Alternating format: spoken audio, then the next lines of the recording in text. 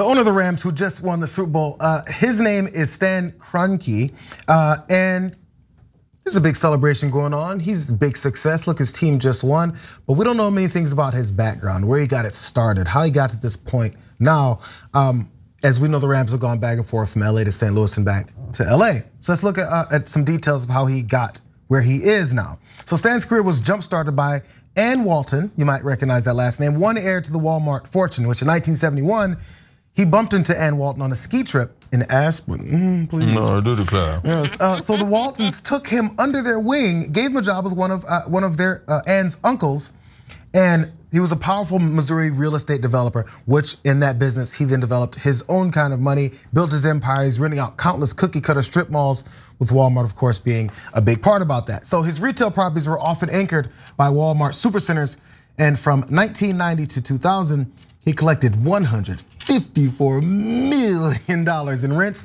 and fees from the retail giant. That's according to the Securities and Exchange Commission.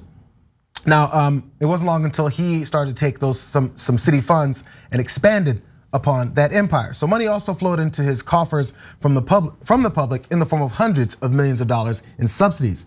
His St. Louis-based real estate company received $117 million in tax breaks from local governments on 10 shopping center developments from 94 to 2006, 54 million of which went towards Walmart stores, and that's according to Good Jobs First. So when he went to St. Louis, there was this whole idea, and we know this with this, I think part of this type of situation was happening in San Diego with the Chargers, one of the reasons they moved. But when he went to St. Louis, there was this promise that all of the money that would flow into this big team that came in would trickle down for the economy. And the city of St. Louis then put together this deal with him that would allow them to play in the city. So the city officials agreed to hand over $280 million in public money, $523 million in 2022 dollars, because this was back in the day when they went there, to fund the construction of the stadium that they had in St. Louis. And it was a dome. It received $30 million in renovations in 2009, but it wasn't enough for Kroenke. And there was other proposals from St. Louis officials and on.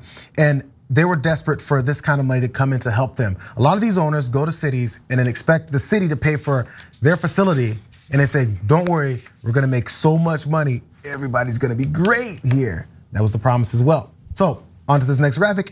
St. Louis sued for breach of contract, but Kroenke and the NFL agreed to pay the city $790 million and returned the Rams west back to LA again in 2016, making him public enemy #1 in eastern Missouri. And to this day, the state still owes tens of millions of dollars in bonds for that dome, which I'm not sure what it's being used for now. I haven't been to St. Louis in forever, but I do remember I was there when they moved to St. Louis. They practiced on my high school field and we were all excited. And we weren't really thinking about the dome and all that stuff at 15 years old. So in 2017, he was outed for donating $1 million to Trump's 2016 inauguration fund. That's not a surprise, as well as being a loyal member, a loyal Republican Party donor. So Rams owner Stan Kroenke and his wife, and Walton Kroenke, had given more than $469,000 to campaigns and political groups. Federal and state campaign finance records do show that. So the Kroenke's top beneficiary of political giving since '92 has been the Republican National Committee, with about $225,000 in total contributions. But he amped it up when he got Trump. He's like, ooh, Trump's super hateful. Love that guy. Okay, I'm gonna quadruple my giving now. So he didn't do it despite Trump. He gave more because of Trump. Okay, now I want to focus on the numbers here. At first, I thought Kroenke had moved mainly based on JR's living patterns. And he's like, JR's in St. Louis, I'll go to St. Louis. JR moved to LA, I'll move to LA. But it turns out, shockingly enough, that was not the main reason. It was money.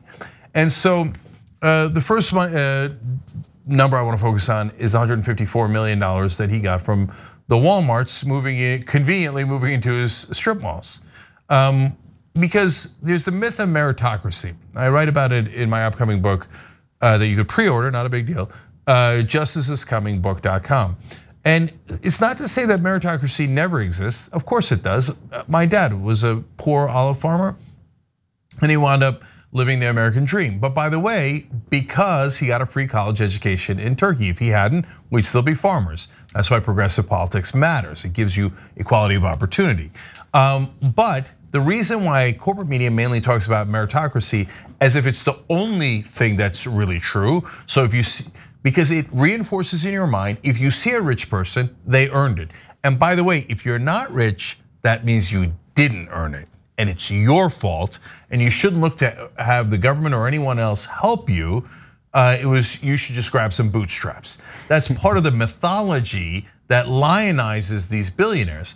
When in reality, the dude ran into the heiress of the Walton fortune on a ski slope. It might have been literal, okay? And I guess he did a good job of charming her, and then literally hundreds of millions of dollars start falling into his lap, okay? So wow, what a genius. It doesn't take that much of a genius to do that. So okay, then he starts to accumulate more money. Fine, he got rich, who cares? That's not a story, that's not interesting. Okay, so he got lucky and married her and made a lot of money in real estate. It's a free country, right? But then he starts taking our money. So the second number is that $117 million that JR told you about in tax breaks from local governments on the shopping centers before we even got to the football stadiums. Well, now, if somebody gave you $117 million in tax breaks, you know what you'd have? $117 million, okay? Certainly $117 million more than what you have today. So, but he earned it, he earned it. No, the minute you get rich enough, you just grease the politicians, and then you take some of the tiny bit of the Walton money, you give it to them, they give you $117 million back, and the Waltons give you another $154 million, and then all of a sudden you own the Rams.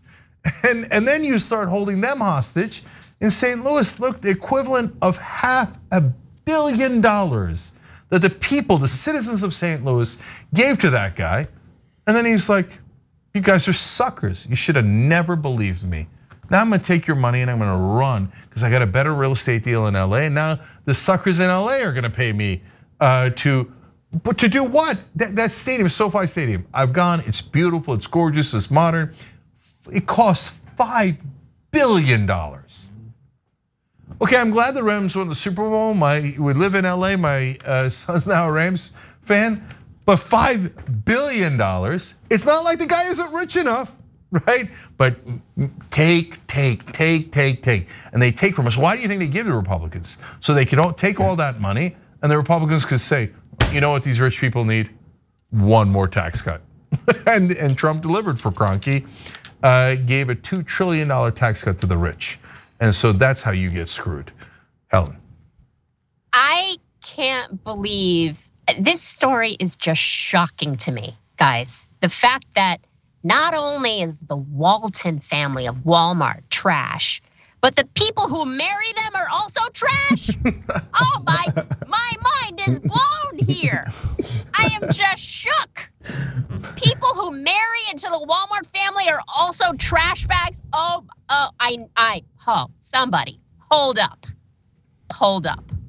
If you think about it, this is why there's all these not barriers necessarily, but there's these, when it comes to wealthy families, they're very particular about who they marry, right? It's not, and that's why even it's a certain kind of trash.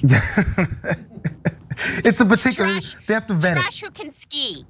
Yeah, because again, like you point out, on the slopes of Aspen, Colorado, like how many regular folks are there, And even the regular folks who are dirt poor, they still think, I have this legacy I have to fulfill. I can't let my daughter marry that guy. You know what he's gonna do to her legacy, her name? You ain't got a name, you have $45 in your bank account. Because I did the story on the watch list about the three who killed Ahmaud Arbery and William, who thought he was gonna get off because he didn't pull the trigger or pull the truck in front of him. He complained about his daughter dating a black guy and how she's a sociopath. They think there's this weird familial thing you have to keep in. And when it's rich and wealthy people like this, they definitely have a reason for it because they'll filter all this different money in and get him in on the same scheme and be like, he's worthy of this. He'll continue the same type of familial things that we've always done. And it works out that way. And JR, let me add on to that based on a story we just did yesterday, okay? So Walmart is paying Haitian workers $5, not an hour, a day. So they protested, and we covered on the show yesterday. And the guy who marries into the Walton family isn't the guy who says, hey, you know what? We made how many billions in profit last year and the year before that? and the 20 years before that? And how many billions do we have?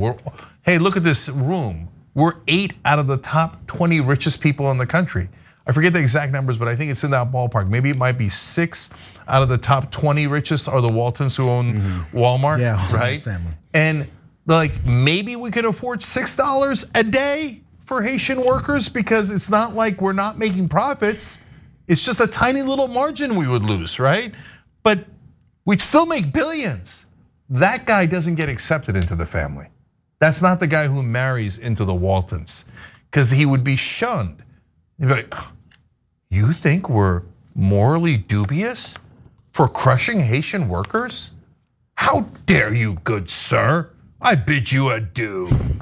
So, yeah, of course, guys who are morally compromised and don't mind it marry into that family, and then they take it part in all of that. Oh, I got a strip mall now, Walmart. Are you going to put it in that strip mall? By the way, ruining my competitor, Bob, who's also in St. Louis or Denver or wherever he is? Or are you going to put it into my strip mall? I married into your family. Oh, you're going to put it into mine, and I'm going to make money, and Bob's going to go bankrupt. And that's how that game is played.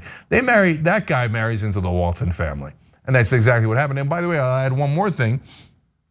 You know who made sure to get rid of the populist leader of Haiti or the candidate that had a chance of winning and install a guy who wound up being the most corrupt leader of Haiti ever? Hillary Clinton. And that's when she was Secretary of State for Barack Obama. And do you know what she did before that? She was on the board of Walmart. And that's how this game is played. Thanks for watching The Young Turks, really appreciate it. Another way to show support is through YouTube memberships. You'll get to interact with us more. There's live chat emojis, badges. You've got emojis of me, Anna, John, JR. So those are super fun. But you also get playback of our exclusive member-only shows and specials right after they air. So all of that, all you gotta do is click that join button right underneath the video. Thank you.